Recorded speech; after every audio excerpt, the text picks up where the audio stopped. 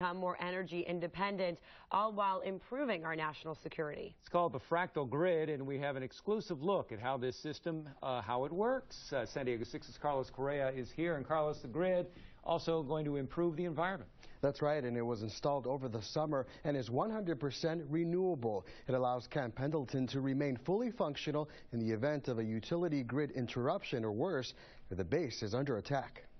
You can go in, you can look up historical events. With just a touch of a finger, Camp Pendleton is keeping a close eye on its new 1.1 megawatt microgrid. And you can do comparisons of different points. It's called the Fractal Grid. It provides energy security to critical facilities within the base using renewable energy. Energy security really is the underlying essence of the military's ability to work and operate.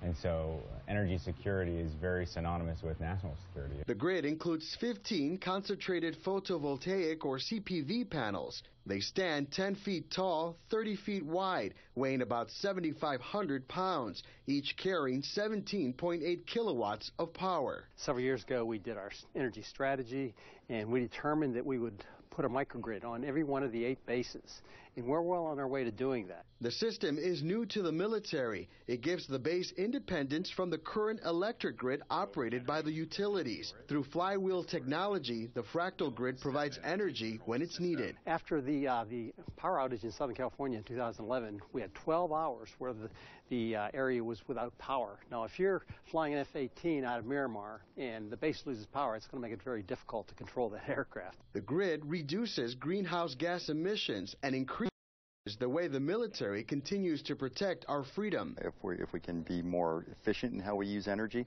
then our forces are lighter, they're faster, they have more operational reach, and really we're saving more money so that we can invest it more in training our Marines. Clean Spark is the company that oversees the system on base. There is hope to install the grid at other bases down the road. In studio, Carlos Correa, San Diego 6 News. Interesting.